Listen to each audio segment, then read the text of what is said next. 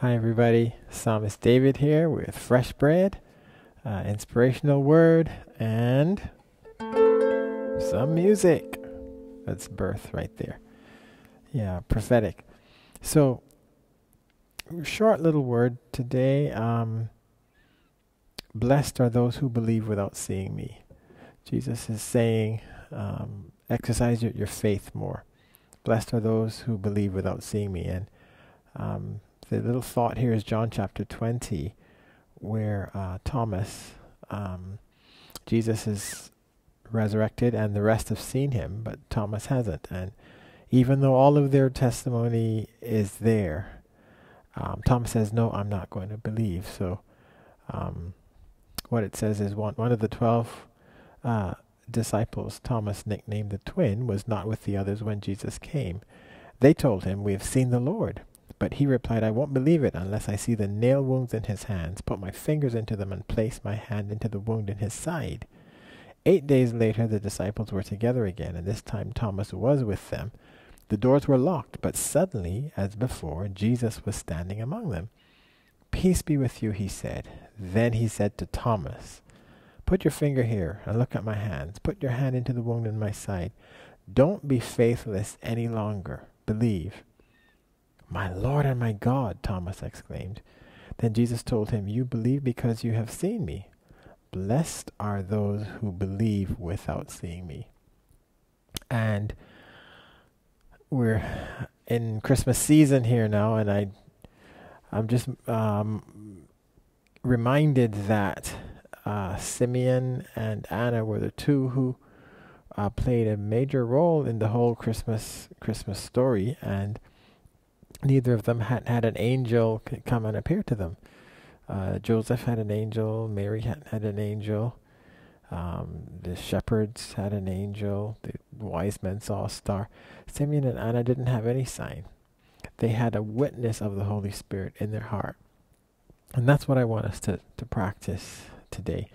Practice hearing that witness. Don't be cognitively trying to reason out everything that happens and make the best decision based on the facts. And there's a time for that. But I think what God is saying is, without seeing things, can you believe me? Can you sense what I'm saying? Can you hear Holy Spirit's voice without seeing a physical manifestation of something?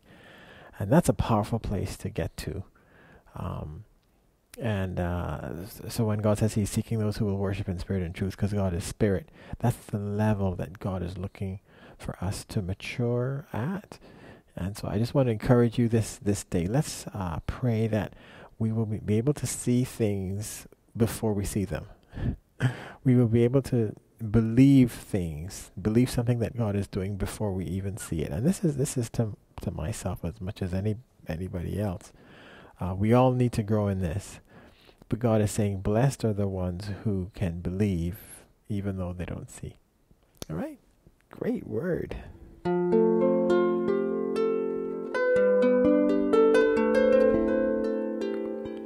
God, you're going to have to help my unbelief. Somehow I like to see before I believe. But I hear you now. I hear you now.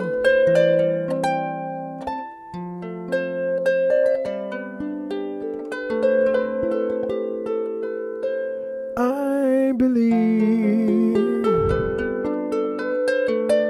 even though I do not see.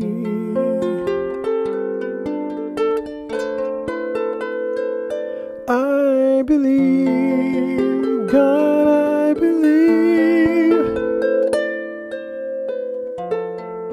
I'm blessed when I can believe and still not see. God, I believe. Help me hear Holy Spirit speaking. Help me hear when He chooses to speak.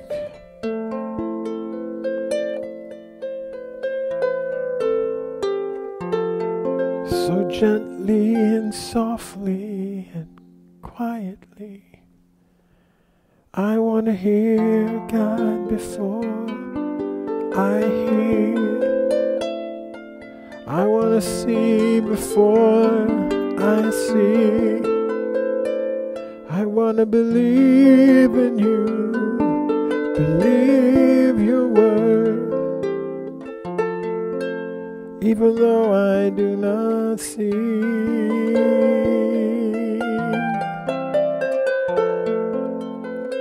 Help my unbelief, Lord, help my unbelief.